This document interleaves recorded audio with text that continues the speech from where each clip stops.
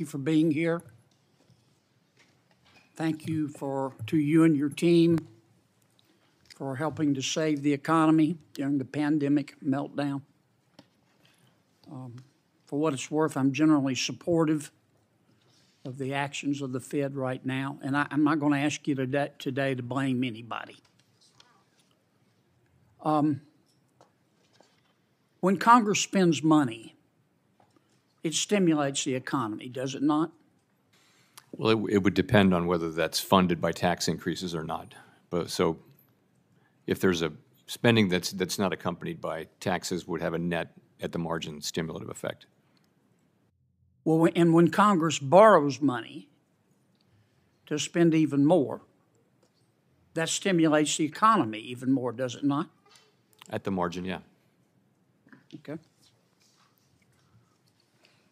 If Congress reduced the rate of growth in its spending and reduced the rate of growth in its debt accumulation,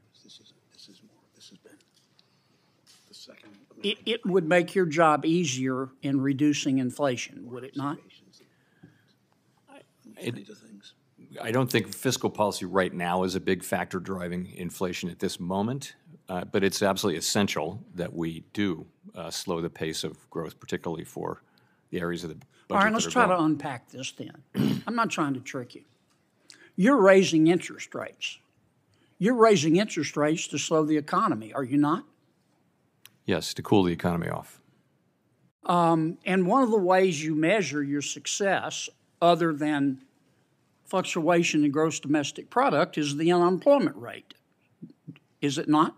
Yes, one of the measures. Okay. So in effect, I'm not being critical. When you're slowing the economy, you're trying to put people out of work. That's your job, is it not? Not really. We're trying to restore price stability. No, you're trying to raise not wages. You're trying to raise the unemployment rate. I know you don't like the phrase, so let me strike it. You're trying to raise the unemployment rate, are you not?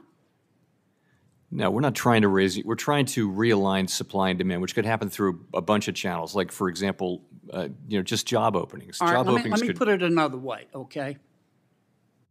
The Economist did a wonderful study. They looked at 10 disinflationary periods in America going all the way back to the 1950s. Disinflation is what you're trying to do. It's a slowing in the rate of inflation. Am I right? Yes. In other words, prices don't go down, they just don't go up as fast. Deflation is when prices actually go down. You're trying to achieve disinflation, are you not? Yes, we are. Okay. Based on history, in the 10 times that we got inflation down, disinflation since the 1950s, in order to reduce inflation by 2%, unemployment had to go up 3.6%. Now, that's history, is it not? I don't have the numbers in front of me, but yes, the standard has been that there have been recessions and downturns when the Fed has tried to reduce inflation. Now, right now, the current inflation rate is 6.4%, and the current unemployment rate is 3.4%.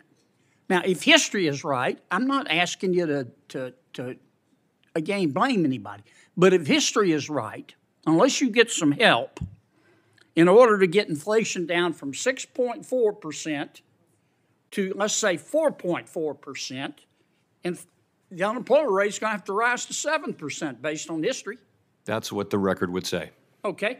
And to get inflation down to 2.2% based on history, an immutable fact, unemployment would have to go to 10.6%.